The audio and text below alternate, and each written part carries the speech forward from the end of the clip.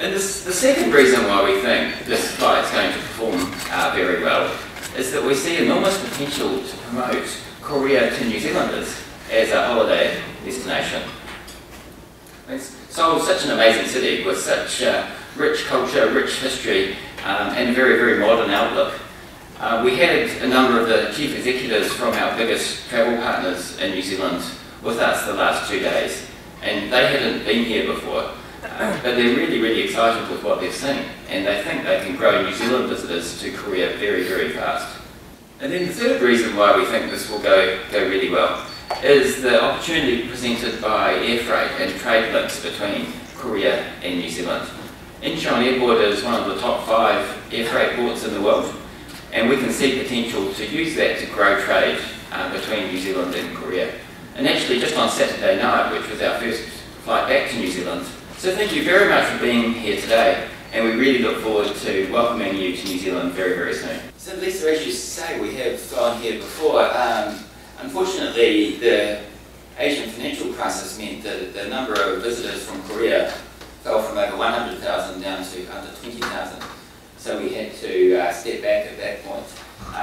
But now we're seeing the number of visitors grow and grow and grow, and actually we're also seeing people take other ways to get to New Zealand, say for example through Japan or China or Australia. So we already see more people going to New Zealand than there are enough direct flights to carry. So we think by operating a new flight we can grow the total number of people, and yeah, we think that's going to go very well. And Teresa, would you like to add? Just to add, the other thing that's changed is that there are now, and it's grown very rapidly over that time, there are now, we think, about 40,000 Koreans living in New Zealand of Korean descent, and so there's this growing demand for Koreans at home and in New Zealand to both ways, and so we see that as really important. And Jeff mentioned the visitor numbers are up close to 90,000 a year at the moment, and we think that that will continue to increase over the next 5 to 10 years as well. So those numbers are pretty compelling. Oh, just from a Tourism New Zealand point of view as well, we are increasing our investment in our marketing, particularly around the FIT sector, and look forward to really seeing those seats that Air New Zealand have put on, filling up and welcoming more. The increase in number of Asian students generally coming to New Zealand and studying at New Zealand universities is again significantly increasing every year, and most universities in New Zealand have partner relationships with universities in the larger countries in Asia, and so you're right, we are seeing a significant number come through for study. It's a very attractive proposition to study in New Zealand. Yeah, so we have a very extensive network around New Zealand. New Zealand's kind of a smallish country, so you can get from one end to the other in an hour and a half or so. And so we fly to 20 places around New Zealand, so that's super convenient. But we also have a strong network into Australia, so we fly to more cities in Australia from New Zealand than any other airline, not just the main cities of Brisbane, Melbourne and Sydney, but a bunch of other smaller places like the Gold Coast, Sunshine Coast, North Queensland, Adelaide, Perth.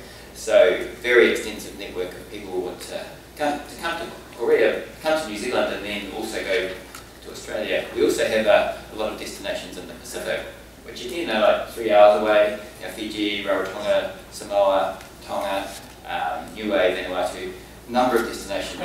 Yeah, I guess the first thing I'd say is that we're here because we think we can grow the market. So we think the total market between New Zealand and Korea can grow so that there's enough room for both airlines to be successful.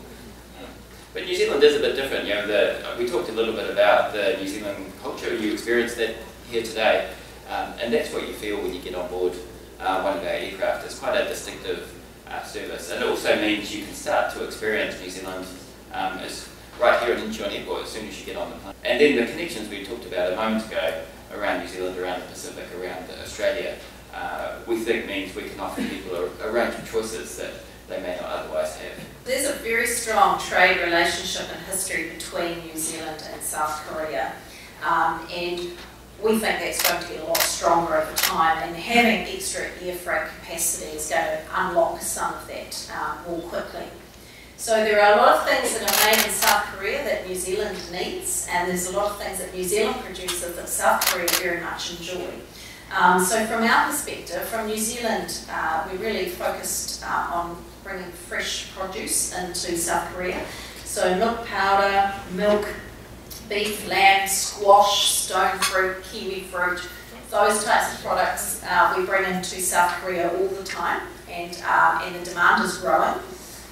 On the other side, from South Korea, there are so many things that you bring into our country that we need and are vitally important. You bring in computers, electrical machinery, medical apparatus, car parts, tin, steel, plastic. So there's so many things that come in to New Zealand that we require. I think there's an opportunity for us to go into other areas as well, and so from a New Zealand perspective, and you'll have ideas from a South Korean perspective, but from a New Zealand perspective, we would be looking at more fresh products, fresh fish, fresh lobster, organic products with health benefits. There's a growing demand both in Asia and globally, so think of things with health properties like Manuka honey. The airport is one of the top in the world for air freight and cargo in terms of being a hub, and so for New Zealand that's really important, and also great for you to be able to distribute the other way, so we're really excited about that part.